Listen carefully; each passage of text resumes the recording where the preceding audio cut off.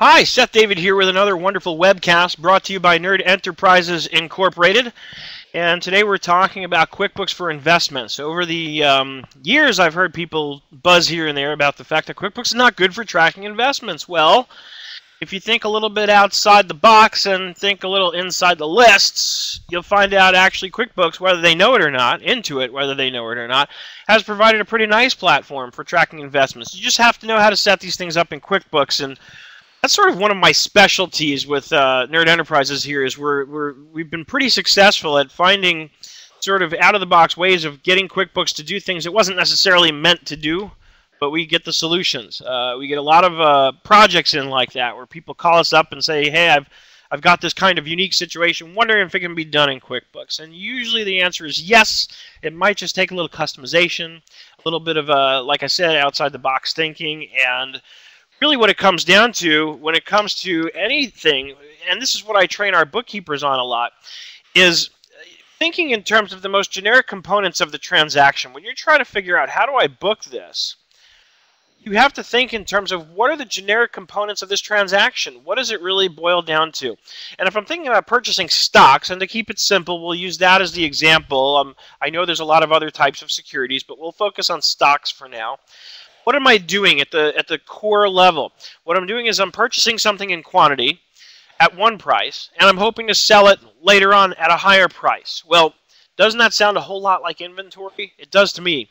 And that's exactly what it is. We're purchasing inventory. The inventory is our shares. We're purchasing shares in a company which happen to represent ownership in a company. So instead of buying and reselling brooms, I'm buying and reselling shares in a company. Now, that may not be my normal trade or business. It may be something I'm doing on the side, which is fine. You're going to see how in the setup I account for that very specifically. And what it comes down to is your stocks are going to become inventory parts. Every time I purchase a stock, it's going to become an inventory part. And I'm going to show a certain quantity purchased at a certain price and so on and so forth. And there's some things you have to do in the setup to tweak it a little bit. Like I said, not necessarily what QuickBooks was what we were meant to do with it, but it works, and I'm going to show you how, and it actually works really well. So let me share my computer screen with you, and actually before I do that, I should go to a full screen here so you can see more better. And what we're going to be doing today is we're going to be purchasing stock in Google, trading at 488.62, up 12.79 for the day. And we're going to purchase shares in Google, and then we're going to sell them.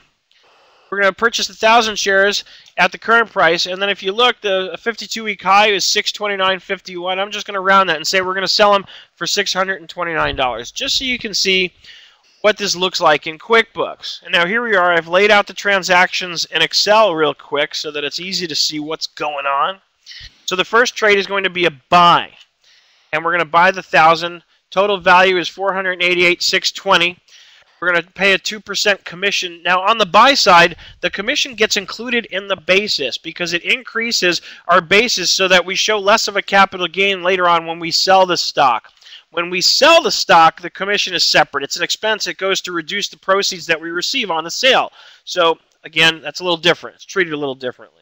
So what happens is when we record the purchase, and the reason I bring that up is we have to figure what the real price per unit is, including the commission. And so that's what I've done down here in the spreadsheet, is I've taken the total price, including the commission, divided that by the 1,000 shares we're purchasing to get the real price. And we're going to possibly get some rounding issues, which is why I put a round formula there in Excel to minimize that. You still may get it, and I'll show you in QuickBooks how to do that. So let me go into the QuickBooks file now and show you what this looks like. First, I'm going to walk you through the setup. The first thing is my account structure. I have my main checking account, Bank of Nerd, and I have my brokerage account, Nerd Schwab. And within that, I have two sub-accounts. One is for cash and one is for securities. Again, keeping it simple for the purposes of this webcast. So the first thing we really need to do is fund the brokerage account. So what does that look like? I'm going to write a check from Bank of Nerd. And let's just say I'm doing it electronically. Today's the 13th. And I'm writing the check to Nerd Schwab for, let's just say, $400,000. Okay? And then the account here, going right into my other bank account, which is Nerd Schwab, but specifically to cash. I'm putting cash in. Save and close. So what I've just done is I put the $400,000 into Nerd Schwab into cash. It's sitting there in cash. Now I know what I've got at Nerd Schwab to use that I can invest into securities with. Now let's look at the item setup. I've called it securities here. It's really just the item list. I've already set up the Google item. And it's a sub-item of investments. So if you have other inventory that you're tracking on this set of books, you create the investments group, and all the stocks that you purchase become sub-items of investments. The cost of goods sold account is going to be a cost of goods sold account. I name it basis in investments so that it's something meaningful, so that it makes sense.